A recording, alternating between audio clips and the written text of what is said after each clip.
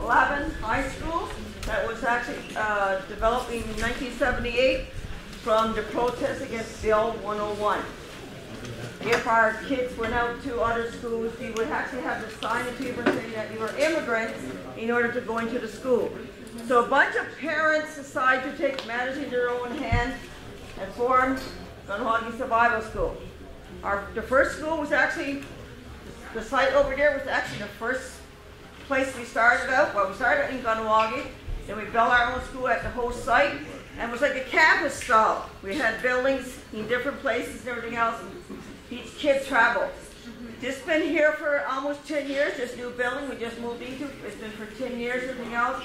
I've been working here since 1995 as a teacher. Left for 1 year for working on curriculum. Then I came back as associate principal. Then I'm back here as principal for the last couple of years. Both of my children graduated from Kahnawá Survival School. I have one kid that just graduated from a university in New York City, and one at McGill just finished her master's in history. So with Kahnawá Survival School, it builds like your culture, your language, your pride in who you are.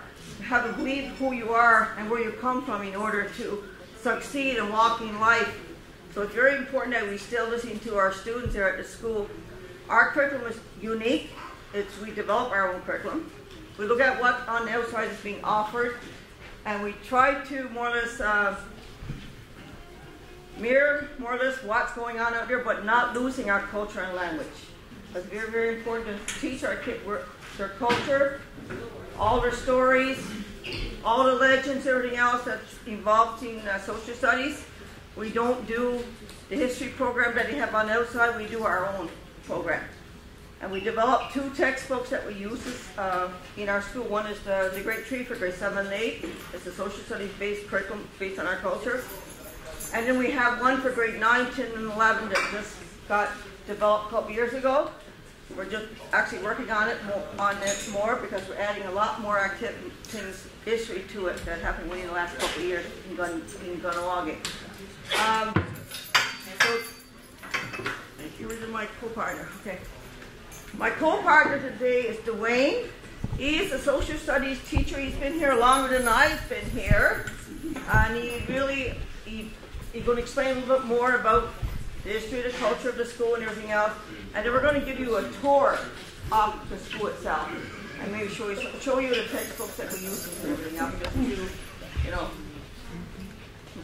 Yeah, I'm talking to the wife, Jackie. Oh. Tell her I'm late. I'm going to be late. I'm checking in for supper. You guys were a little late, so I'm checking with the wife. I understand. I hope all you guys understand that. That's where I'm at. Okay. My name is Dwayne. As Jackie said, I've been here this is 30 years now. This is my 30th year. And I tell some people that I don't believe that I've lasted this long with high school kids. Okay? But that's how it is. I have to babysit my grandson at 6 o'clock, and so she's saying, when are you coming home? So the next time it rings, I'm going to turn it over to my partner Dave, who's been working with me here for 28 years. So I got to run in a little bit. The school, as she said, started as a campus on the other side. And we also started in the village area. In the first years, Mr. Deere, Kenneth, was my guidance counselor in high school. And he was really young. I think he was 12. And It turned out pretty good. yeah, he guided me to this spot. Okay, so I've been here that long. And I was here when the school started being built, the campus that we had over there. And this school started out of a protest. So when people wonder why we protest things and we're always like, don't follow all the rules, it's because this place started in a protest. In 76, Bill 101 was passed in Quebec. And by 78, the government was saying you need an English license to go to school in Quebec. Most of our kids were in the neighboring community of Chateauguay. That's where I went to high school. Dave went to high school there. And you needed to get this permit. And in September of '78, the kids went to the school and they asked the principal if they would let us in. Can we get in? And he told them, no, you got to get this permit. You have to have the permit. He says, I can't do anything, guys. So from there, everybody walked back here, and they all met in the village area. I don't know if you were in the village area yet. And basically, guys like Kenneth and a few other founders said, come back in a couple of days, we're going to have a high school for you. Yeah, it took about 2-3 days. Now, the school committee people already knew the answer was probably going to be no. So I think they already had people lined up as teachers, and books and buildings were reserved just in case. And when the no came, Survival School was born. So that was on September 11th in 1978. 1978. So we're on 40 years now. So we started in a protest, and you know, we've been going along like this. I wasn't listening to Jackie when she introduced herself because I was talking to the wife. So the school here has always changed programming according to the needs of the kids. Whatever the kids need, that's what we try to do. As we go along, there's a need for something new, we try it. As curriculum, we make our own curriculum. So things change here every few years. Something new comes along. My newest one is archaeology. We started archaeology. So now I'm doing archaeology around here. I started teaching as a carpentry teacher. I was on a house, sitting on the roof, putting shingles on, and guy came up, he says, Dwayne, you want to be a teacher? Oh, I don't know about that. But I talked to my boss, and my boss said, try it. So I came here and I became the carpentry teacher. And I had to go to McGill University, and I got my teaching papers. And, you know, it's been a long way now. 30 years later, I'm still doing this. It's like a lifetime. Oh, you like, yeah. All right. So that's how I got into this. I was a carpentry teacher for 20 some odd years. And then they needed a math teacher, and they needed a history teacher. So they moved me over to that. So now I teach history. So I do a lot of the history in town. On the side, I do tour guiding in the town, for the town of Kahnawá, because they need people who know the history. So that's where I'm at with this. Jackie keeps getting me to do the little tours all the time. Usually my crowds are 4 or 5 people. This is a bigger crowd today, but that's okay. Like I said, I did tours in the town, and I usually have a bus with a microphone, and it's great. I like that. Now, as far as the program, I said we change it. And the parents are in charge here. Parents, there's a school committee, that's the top. Then we have a school board kind of thing, and they take the orders from the school committee, and then they tell Jackie basically what's going on. So the parents basically have the final say of everything that goes on. And that's how things get changed around here. If you need a change, follow the channels back up, gets to the top, and they make the decisions on if we're going to do stuff. The kids are doing 3 different languages here. We have English, we have French, and we have Kahnawá. And we have basically all the same courses most high schools will have. But like Jackie said, we try to introduce culture into everything we do. We'll try to put language in. The carpentry program will do things like cradle boards and baskets and rattles, besides the regular stuff. The art classes have all arts that are native themed arts, a lot of it. They still do the other stuff, but we try to do that. My social studies history class does grade 9, we talk about indigenous people in the world. Grade 10, we talk about Kahnawá's history. And grade 11, we talk about the issues that affect people in Kahnawá, like membership and economics and jurisdiction, things like this, where grade 11s, they can get into that kind of stuff. They can handle that kind of stuff. So that's what we do. So all the programs have some basis of indigenous culture as much as we can get. I mean, some things can't. I don't think Jim has anything, but, you know, that's basically how it worked. I'm running out here, guys. I didn't write anything, so, but that's okay. The kids overall, the kids have no problem with all of this. We have a whole bunch of kids that are really traditional minded. Okay. Then we have some who are a little bit, and some who have not a lot of tradition in their life. But overall, I think that it's made a big difference here. At the local longhouse, I don't know where you were, at 207? Half were there, and half were at the cultural center. Okay, so if you were at the longhouse at 207, right now most of the chiefs in the longhouse have been students that came here. A lot of them have come to this school, and we feel that the culture that we teach them in classes and all of this helps them to stay focused on tradition and that.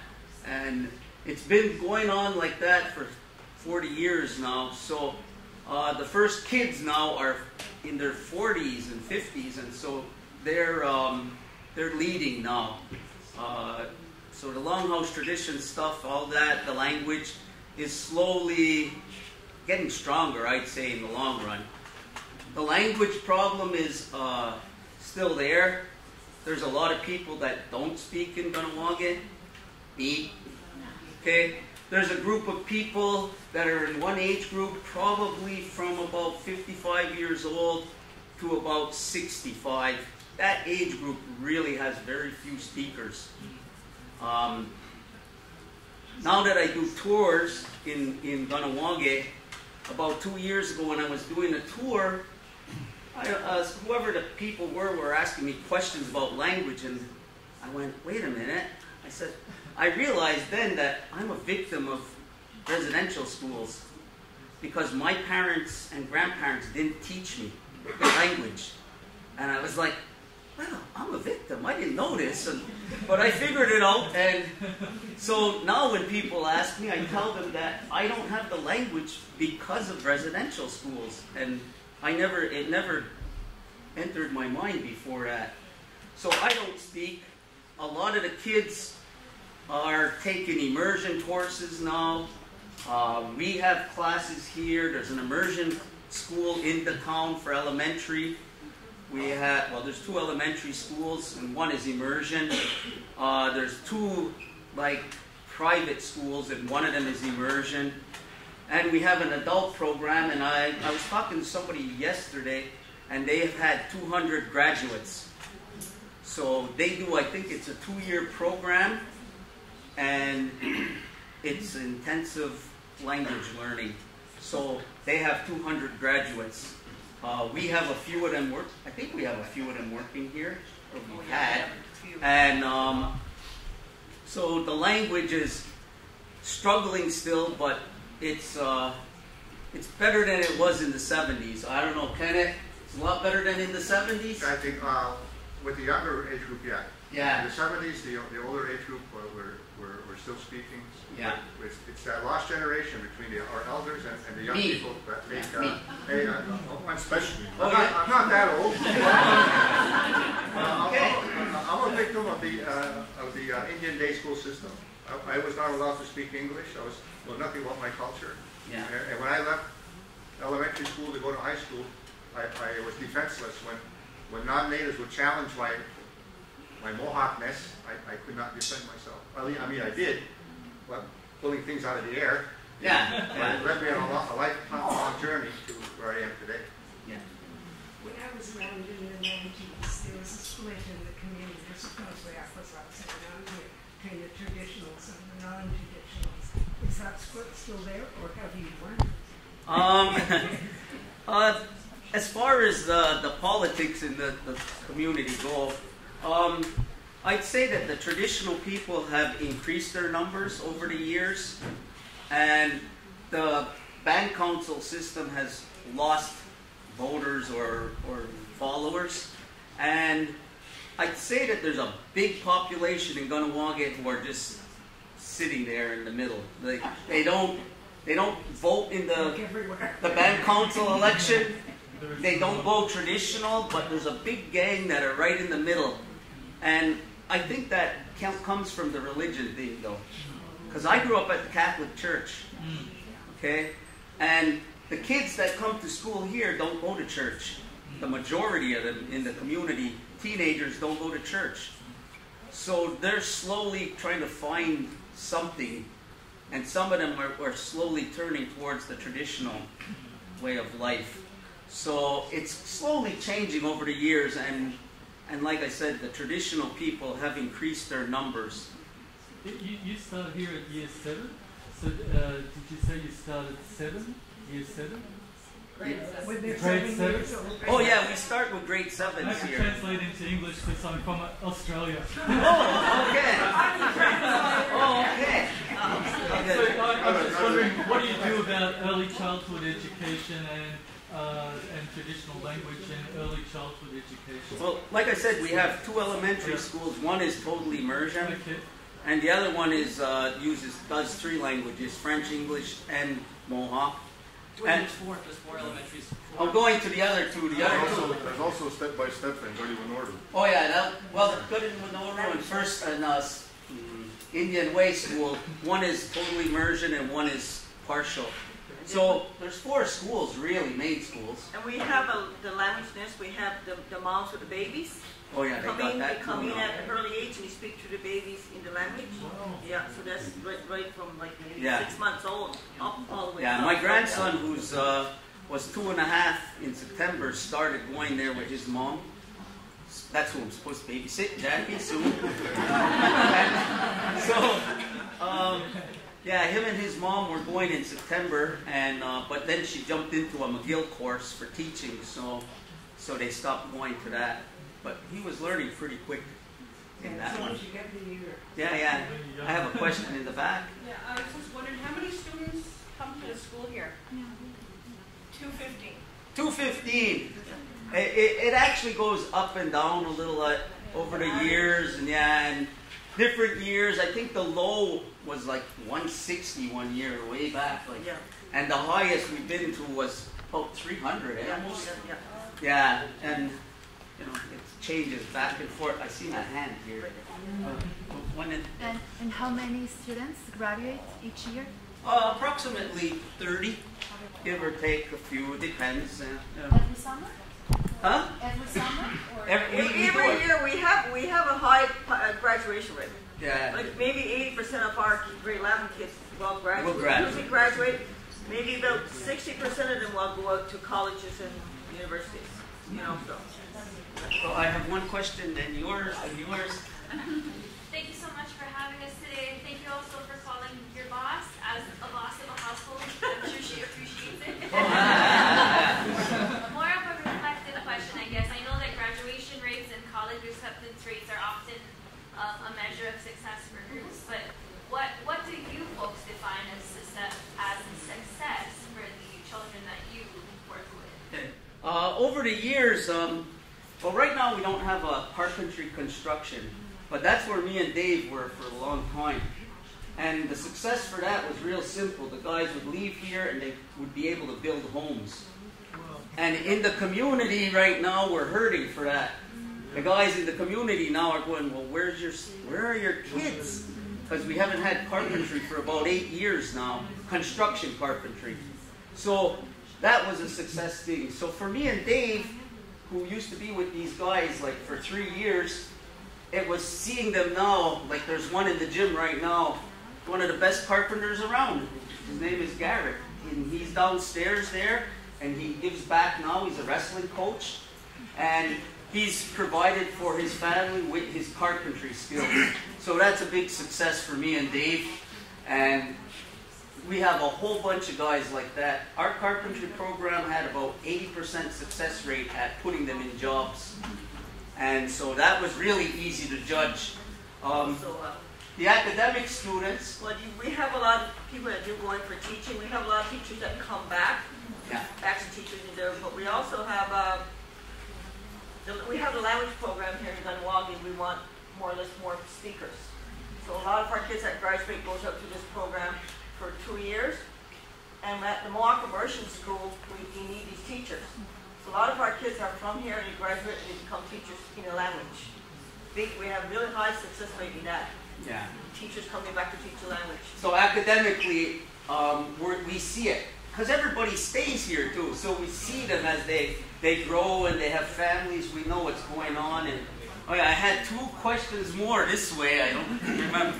Okay, she had one first and you had one, okay? And then somebody there. In regards to your school calendar, do you follow the September to June, or is your school calendar more your seasonal, cultural? No, we follow September to June. But we have Belline. We follow September to June, but we have our ceremonies built into it. Yeah. And I'm going to leave that for Dave to explain where he was last week. I'm not going to touch that one. Okay? Okay. This goes back to something Jackie was talking about. This baby education business, can you tell us more? The baby education. Okay, I can. It's called baby language? the Language Nest. It's for young mothers Yeah. who have preschool children.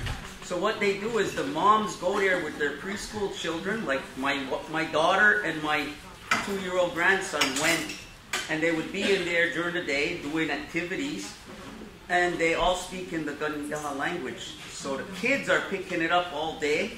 They do little activities with them to teach them language, and the moms are learning the language at the same time as the kid. So my daughter was really doing good. Then she went to McGill.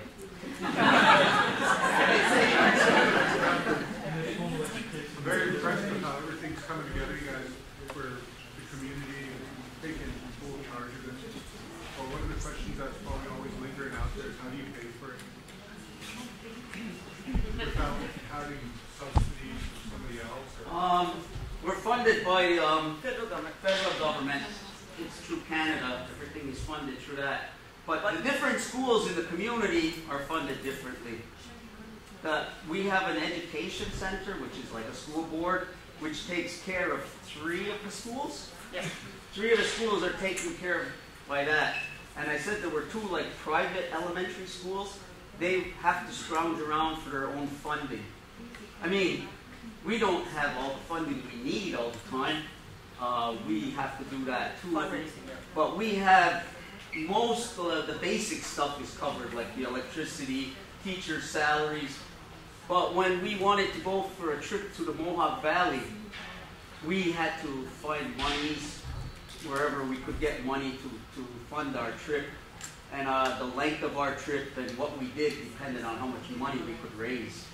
So that part, you know. We're putting a lot of we write a lot of proposals to a lot of companies out there and everything else, and a lot of places that are willing to give money. You know, we take whatever we get. So, and then for a program, especially a lot of the traveling for the culture and everything else that involves, like well, Dave will explain a little bit more about the culture and everything else, what you do here at the school. But we put in a lot of proposals. So does that mean that does that mean that you have a lot of federal requirements, like standards that you have to follow, or is it flexible? It's flexible. Because education, because we get it from the Mohawk Council gets some money, and it's pretty nice because Mohawk Council just gives some money to education, and there's no like, oh, you got to do this, you got to do that, and we kind of control the money ourselves, and we know where the money can go to and everything else. We know like for special needs, there's not a lot of money, so we do have like, reach out for things or just basically do it on our own with the kindness of people's heart, volunteers and stuff that want to come in to help. But they're pretty strict with that, even with because a lot of people go, well, you sip your diploma because you are like an individual school, and for the province of Quebec, and Quebec is so strict about diploma and everything else. But we have agreement that we sip our diplomas and everything else because we don't follow right to include the MEQ of Quebec, the curriculum. We develop our own curriculum because we want to be unique. We want our culture to stay strong. and we want our language to stay strong. So that's our forefront of the school. But even for science, we incorporate our culture into science. So, you know, the kids get a lot more than they would if they went on the outside. Any more questions? Oh, how did you receive your accreditation? We worked with the ministry way back, and the guy that was there, we just had a few meetings with him. We had to show him our curriculum and what we were doing and everything else, and our testing and everything else, and that's how we got. Yeah, just working and just getting a group together and just, you know. Well, we do have it evaluated every few years. Yep. Like 2 years ago, I know that the math curriculum was evaluated by McGill. McGill sent some people over, and they stayed for a few days or weeks, and they checked everything and said, yeah, user on the right track, basically. Yeah. I was just wondering how you bring lands and resources and traditional practices into your teaching. Lands and resources and traditional practice. Dave, we'll save that for Dave.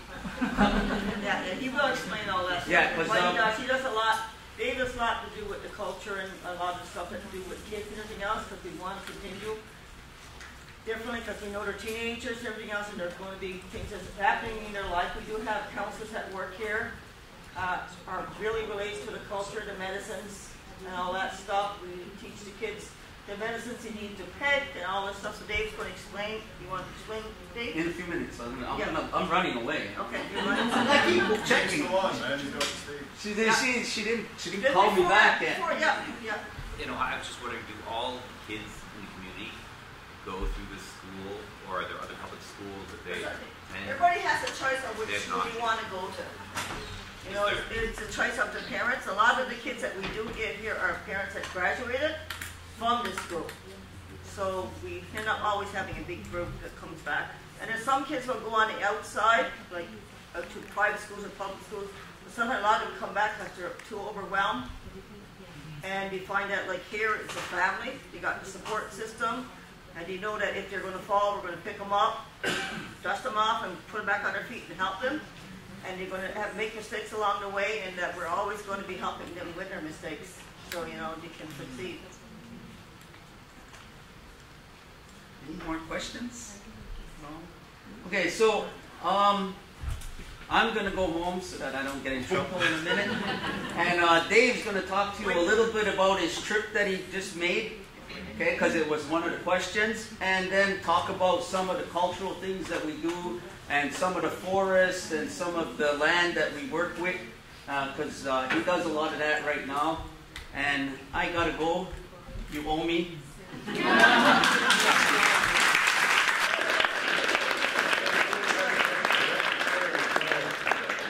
Just before Dave starts, we just want, because I know there's people from all over and everything else, we want to know if you want to share some of your where your guys are from, or a little bit, or you know, because it seems like it's just us talking. So we just want, because I know people from all over just want to know if anybody want to share something, or because we have one student that's here. That Probably a lot of people here with a teaching background. Put up your hand if you have a teaching background. No? So you have those teachers.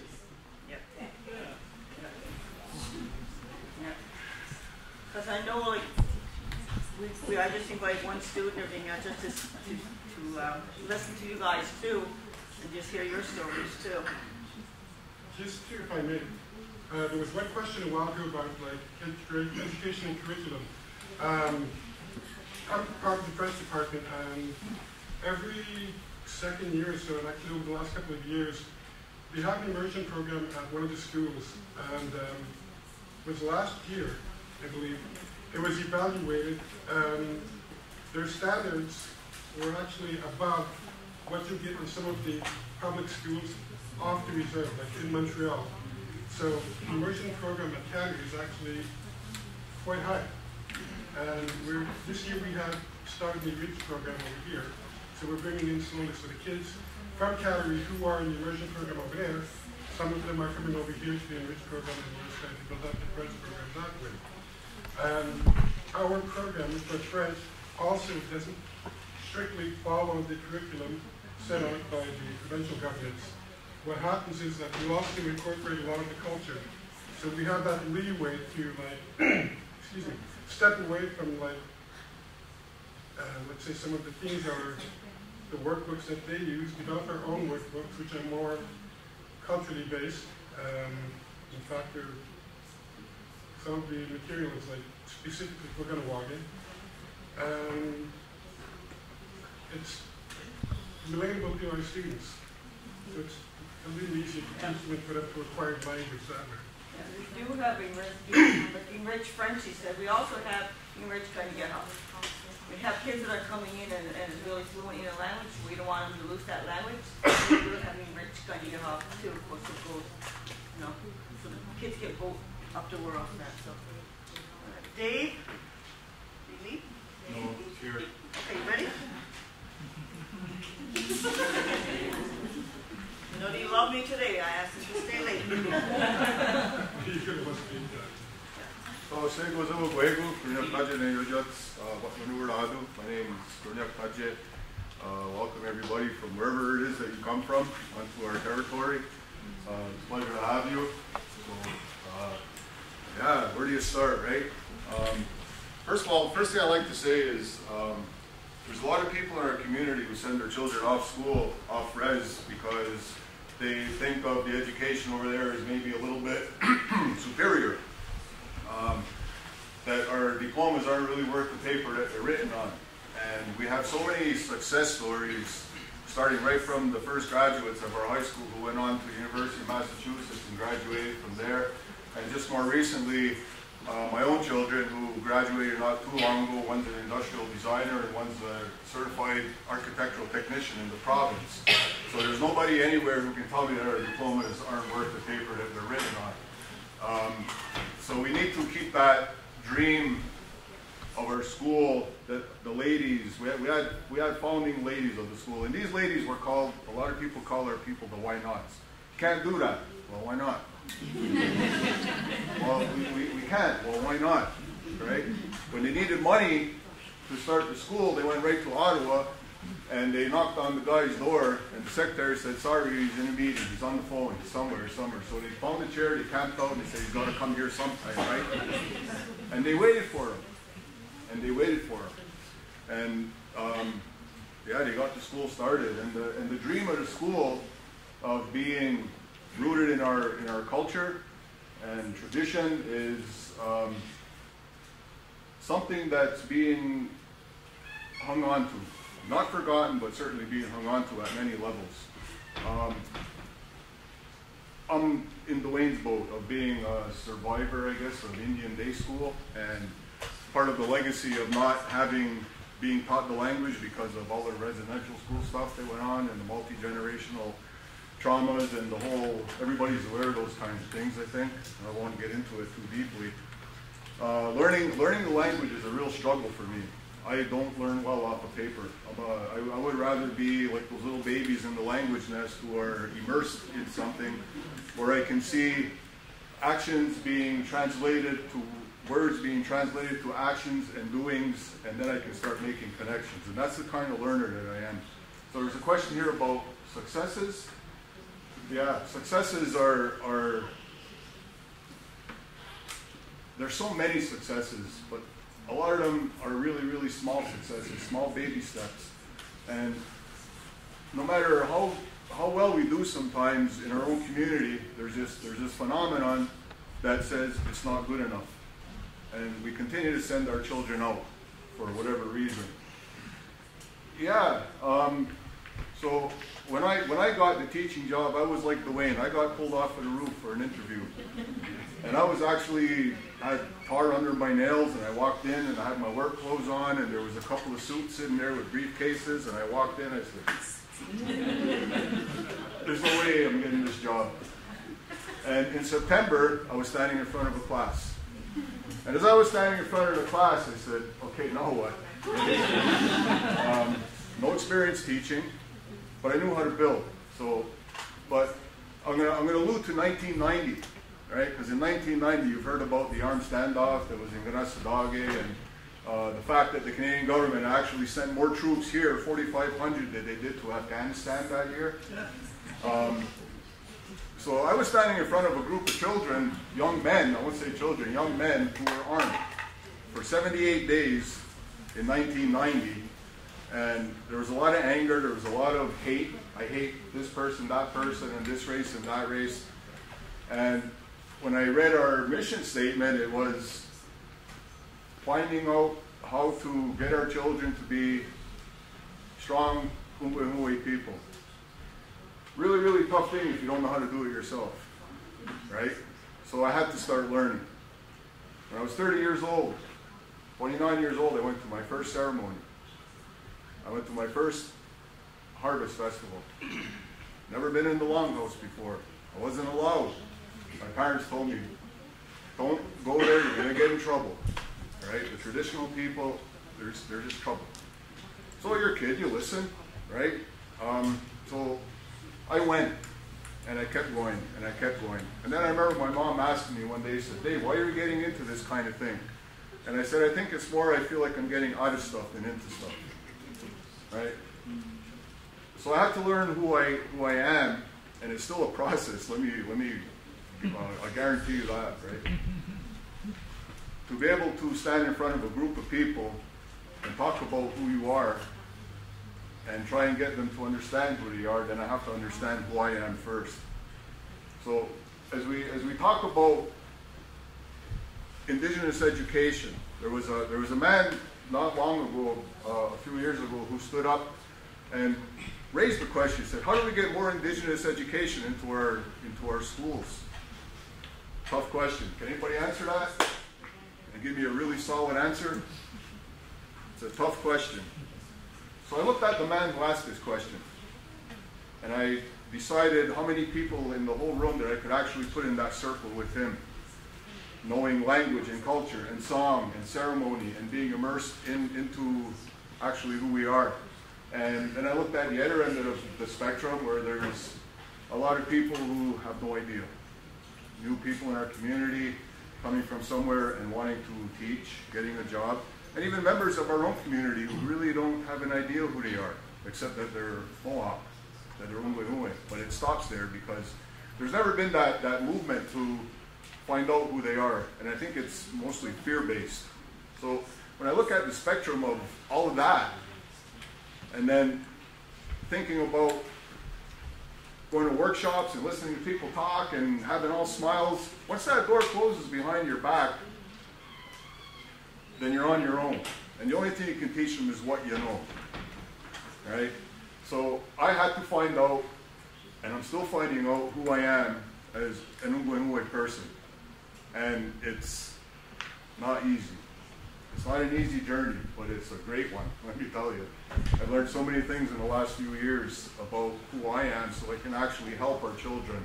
Because they want to see examples. They don't want to really hear it from a book. Right? Anybody can read a book and throw information on the board and say, okay, here's how it is.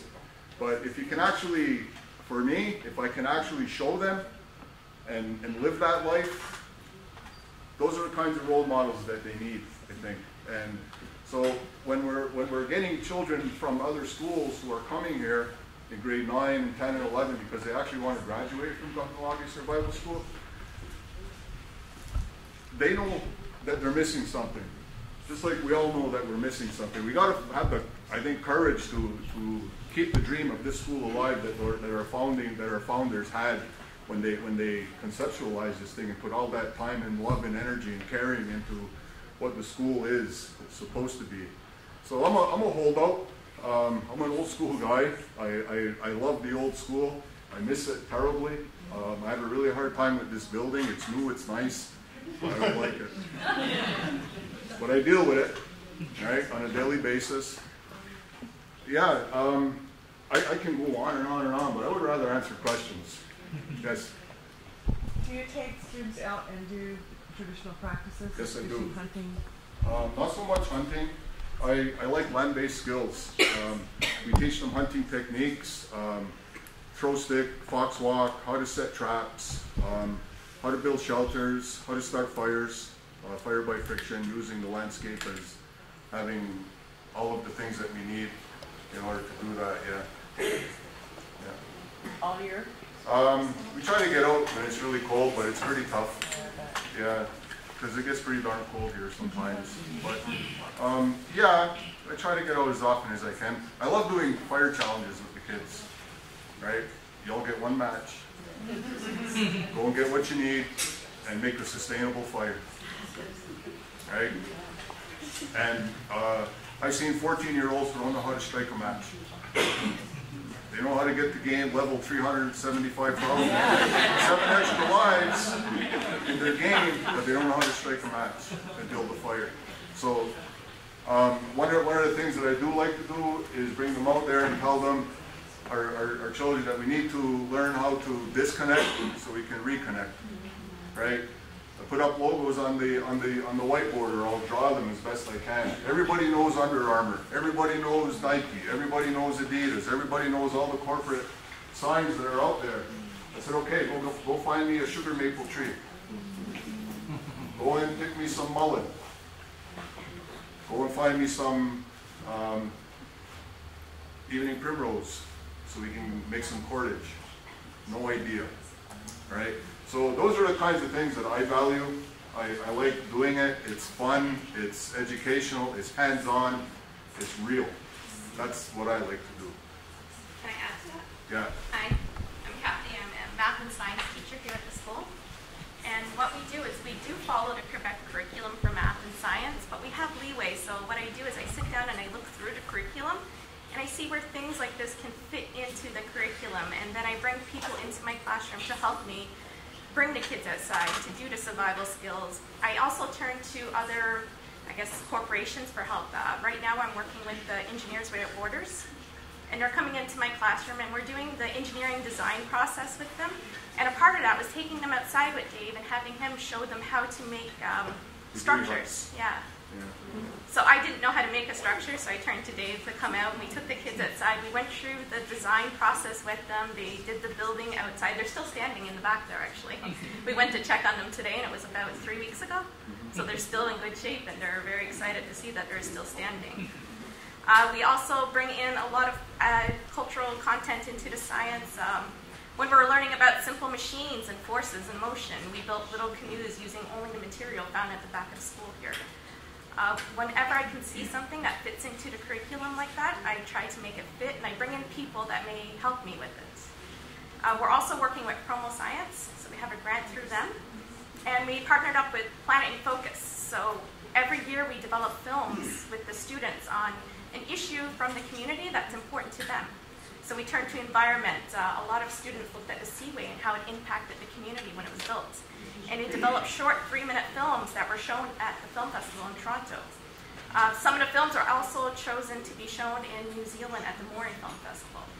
So that's an annual thing that we do with our grade 8 students. So every year we get into the community, they interview elders, and they look at what impacts their community to develop a film about it. Yes, sir. Our gathering is dialogues on biodiversity. So are there teachings about the environment or resources, water, that you focus on specifically with the kids? I teach, I had to kind of reinvent myself after they closed the carpentry department. Not this lady.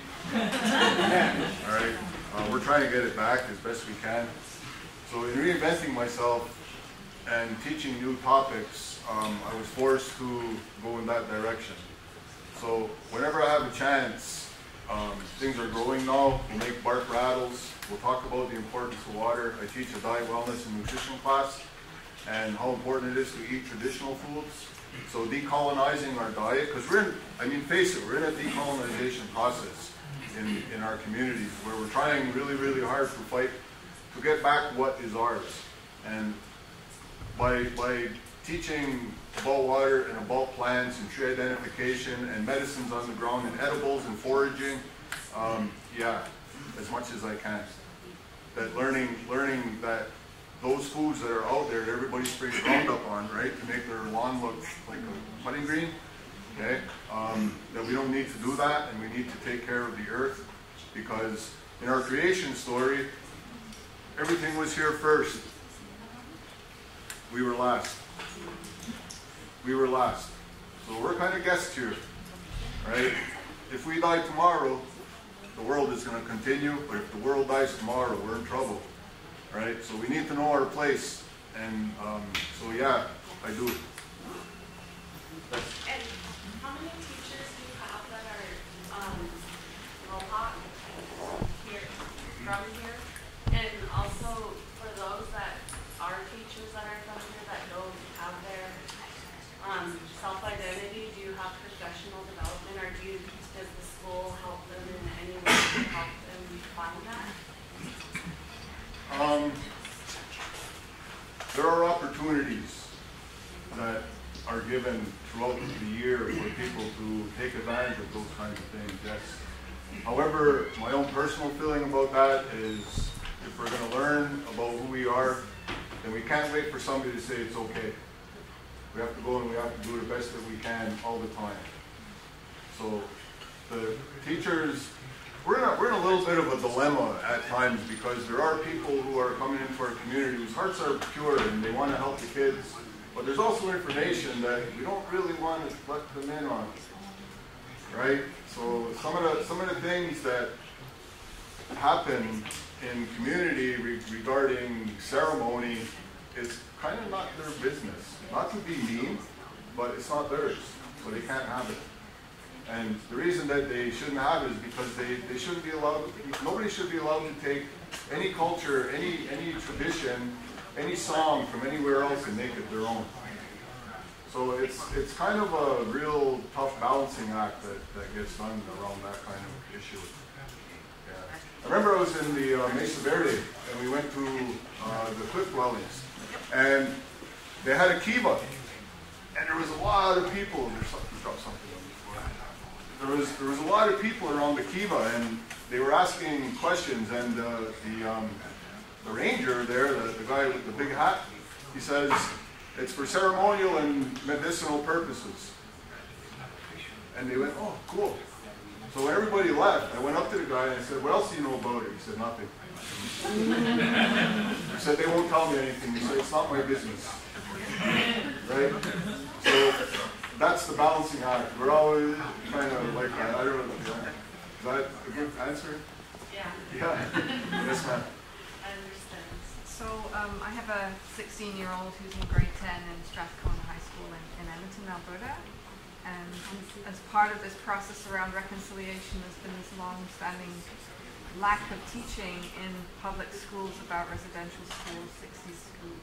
How do you as a school manage, talk about, support those conversations with your own students and people?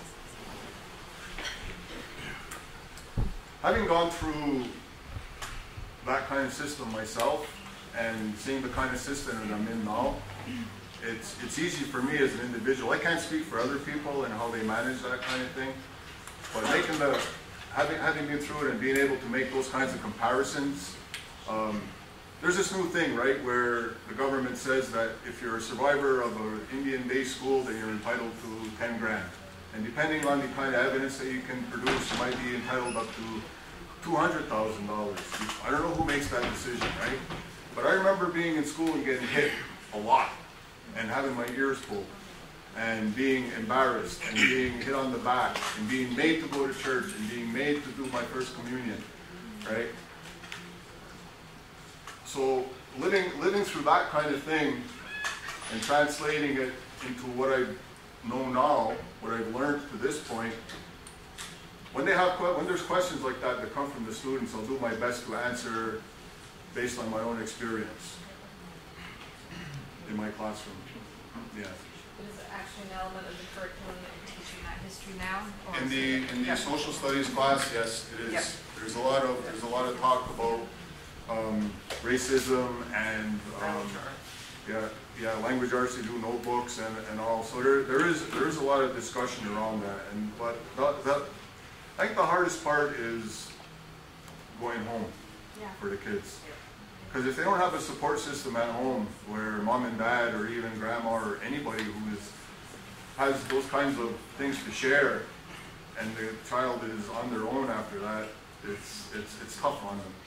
Well, it must be hard as a school to think about that too, because you're also providing some of those mental health supports, right? And there's only so much. I think too, like what you talked about, Resident, but we have like a lot of project-based learning with the school here and everything else, and we really, because Dave just went, the grade 11 just went to Walk Valley and everything else, and then Dave just actually came back. We just took a bunch of boys on a pass into the mountains and everything else. So what we do though is we just not just in social studies this topic is taught, because we find that if you just taught in one subject, kids will not retain it, you forget it easily. So we have teachers working together as a group. We have non-native teachers, we have native teachers here working together, and we do have PD for our non-native teachers to learn about our culture, learn about things. Because you're going in and you're a non-native person, you're teaching our kids, and they're acting a certain way, and you're wondering why they're acting this way. So you have to educate these people that you're coming in, you have the same compassion that we have, even though we got treated differently when we went to school, but we still have to have that same compassion for our kids. There's days that kids are going to come in, you got issues at home, and you got to know how to deal with them. You don't just become a teacher, you become a mom, a counselor, you know, whatever, you know, for all these kids, and the kids need that. I think a lot of times with the kids, even, I was off for a while because my husband had open heart surgery, but when I came back, and when the kids came up, he goes, "I'm so glad you're back, Jackie, our mom is back now."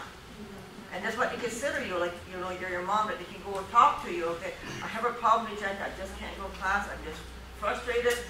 And I know they got that comfortable, they got people in the school that they can go to. And I think that kind of helps the kids.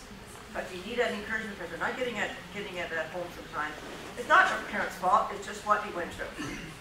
We got to break that cycle for them and help them and show them there's way to help. We reach out to all the colleges that our kids go to make sure they have that support. Guys, you know, come on, if we tell them, like, you're struggling, our doors are always open there. I remember a couple of teachers going, bringing a couple of kids in, okay, what are you struggling with? What do you need help with? You know, and they need to start, and now they're realizing, okay, I can help other people. So like, you know, past graduates, you know, are helping other people and everything else. And that's why I think we need embedded in all, like, language arts, science, even math. All subjects should be embedded into it. And that's why we have teachers meeting together to do their content for the year. For every term we have a content it works on.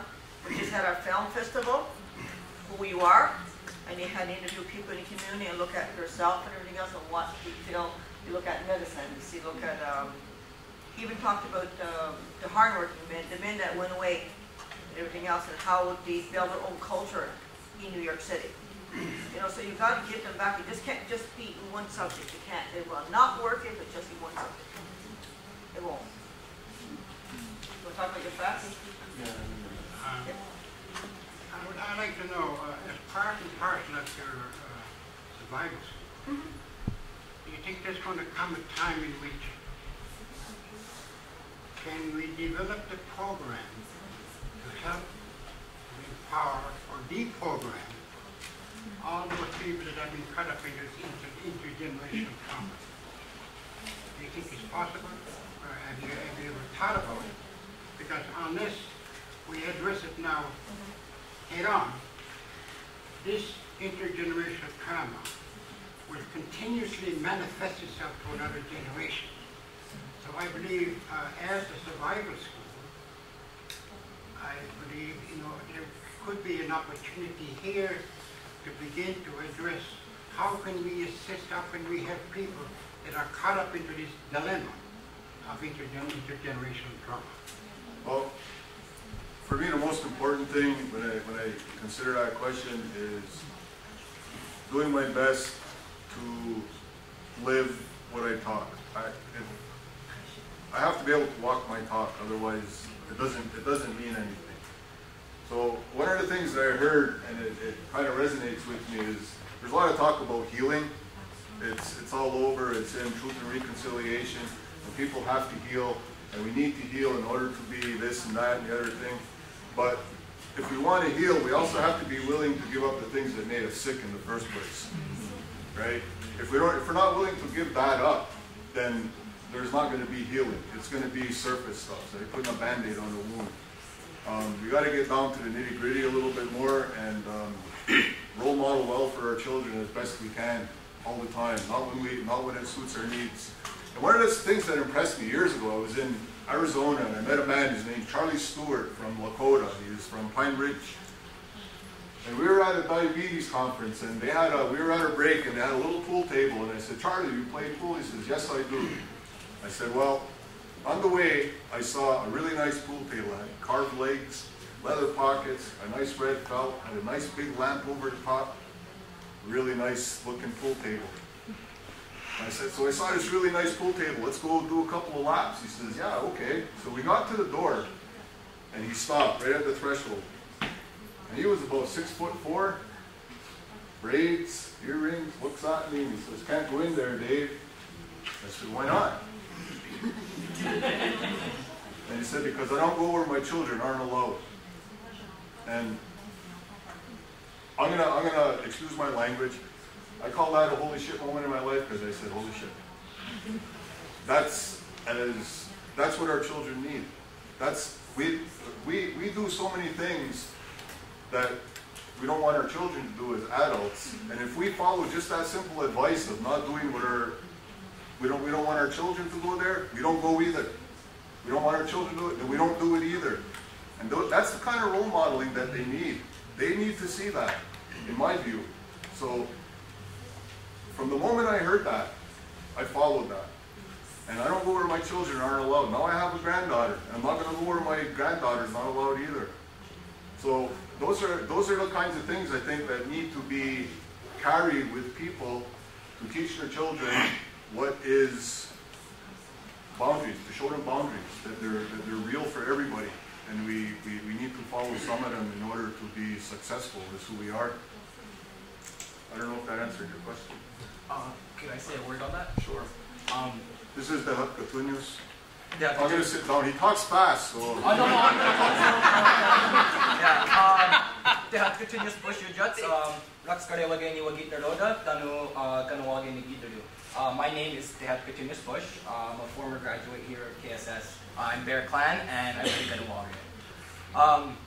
Currently, I've been living off of the reservation for the last 3 years, on and off. I was 1 year in Ontario, 1 year in Sherbrooke, one summer in PEI. And one thing I've noticed after living off the reservation for such a long, not such a long time, but it's like some people never even leave the reservation, so 3 years is a lot to some people. And I realized that I didn't hear my language every day. I wasn't hanging out with my teachers, my friends. I wasn't learning my culture like I do in social studies. And it made me sad. It really made me sad because it had an effect on my mental health. Because as a traditional Mohawk who grew up his whole life in the longhouse, learning the ceremonies, singing the songs, learning the language, all but gone. It's like, you know, one day I just couldn't go to ceremonies anymore. I couldn't go and learn my language. I couldn't hear my songs. And it does have an effect on your mental health, and especially for Aboriginal people who say live in the cities, who live off their communities, who don't live in the thick of it, where it's actually happening. It has an effect on the mental health after a while. It's like, well, what am I doing? I'm not learning my language, or I don't know my language. I don't know who my people are. I don't know where we come from. Why am I on this reservation? Why is there 3 highways? Why is there a seaway? Why is there railroads? Why is there power lines? Bridges, everything. It's, you know, it makes you question who you are. And as the question of intergenerational trauma, as a youth, today is my 19th birthday. I just turned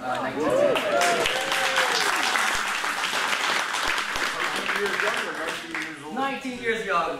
And one thing I've seen, which has really kind of made me like sad in my soul, is this ever-growing dissatisfaction with not knowing.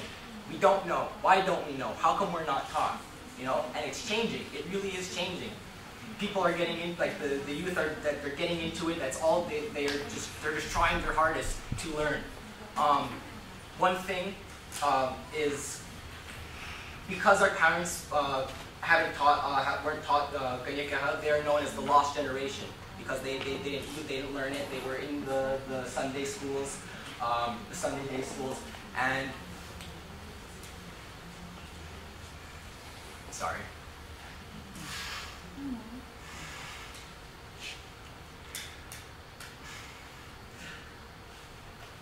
This school is something so special, so special, because of what we have.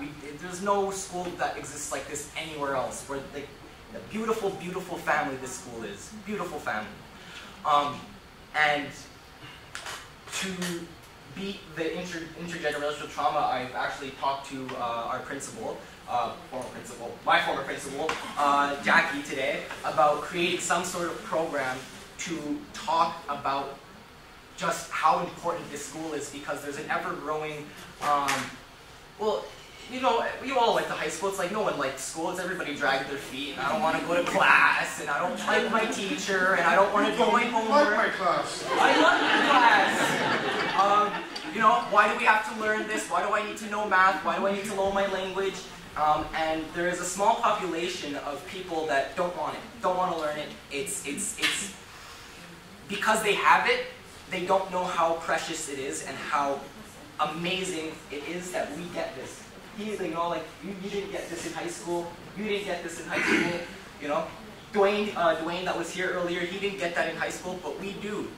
And we don't see how important it is. And I want to create a program to kind of reinstill the importance of the school, starting with the youth, because there's an ever-growing, you know, like, I don't want to learn, I don't want to, because they don't realize that once it was taken away from us, and we can lose it again. It is very possible of us losing it again. You know, only a small percentage of the town speaks, right? So we just really wish we would have had that attitude with you.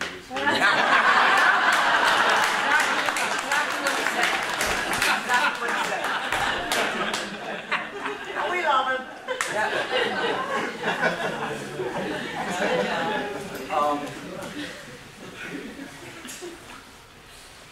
Did you want to continue, or? You stood up, so. I got a sore. Again, I'm over half 100, man. I got a stretcher. Yeah, actually, he's 100% right. He really is 100% right. That the fact is when when you don't have it anymore, you miss it. And I was a little bit of the rascal in school. I didn't pay attention. I was a problem. I was a problem student because You're a smart student. I was a smart student, but I was a problem. Can you tell me what your first statement was the first day you walked into my class? I don't even remember what was it. Go. No, go ahead. Go, no, you go. Okay, he walks into my class, backpack on his shoulder, throws it on the desk, and first thing when he goes, "Who the hell puts French first thing in the morning?"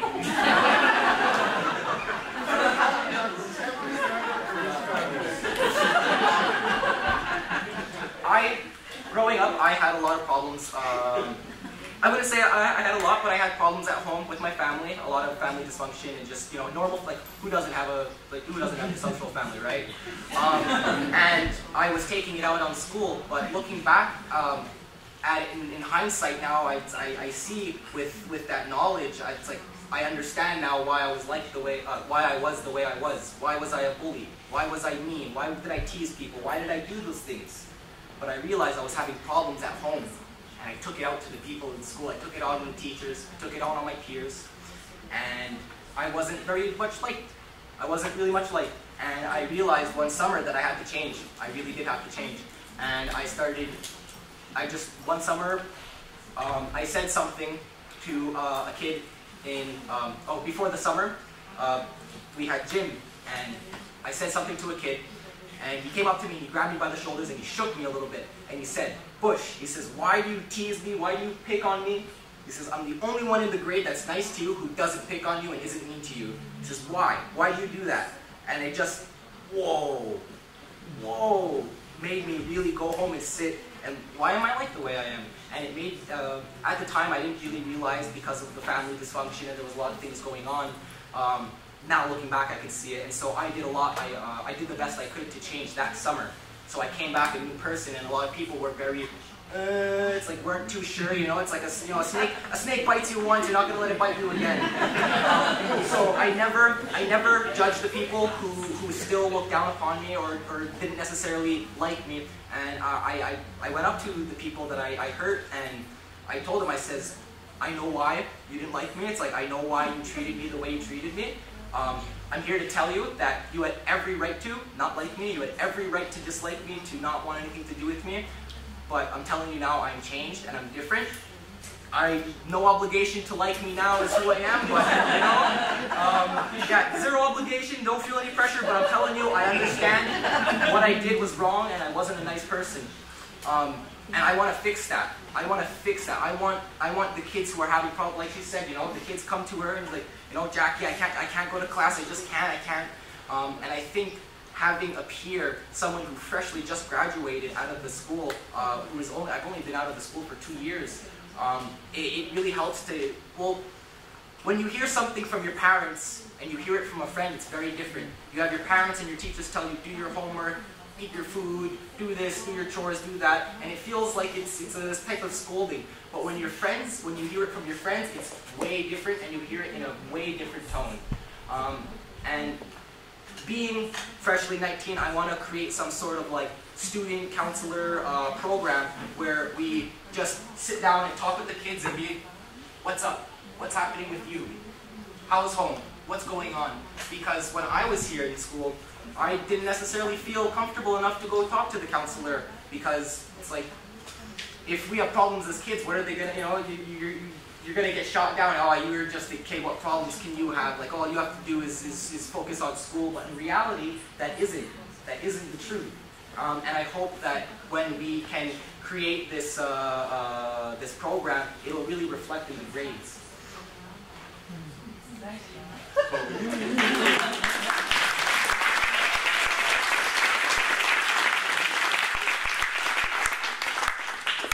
All of what he just said, I'm really hoping that was learned from his experiences here at Survival School, and the kind of lessons, the kind of teachings that we try to impart on our children. I had a lady once who told me that we're all comfortable in this, in our own circle. We know what scares us, we know what we know and we like it. So every now and then you got to step out with 2 feet into the darkness, let your eyes adjust, and you'll be amazed at what you're going to see. Right? So in learning, for me, my own journey, in learning about who I am and the things that I do know, that I can speak about, that's what I had to do. I had to leave my comfort zone. That's the only way to learn. And you got to face the fear of not knowing. And it's a lot of things. And if you don't, not knowing myself was terrifying. But I had to, because I have 2 children now to stand in front of, right? So it was an important lesson for me when I heard that. Any other questions? Can I say one more thing? Sure. I'd like to applaud this young fellow. He actually answered my question. And I want to take that lesson learned from him and take it home, and hopefully I will have that groundwork broken and begin to implement and to emulate what the school is all about. Because this is what it can produce. And I thank you very much. I forgot your name. Bush. Thank you very much. It was a lot of work, man.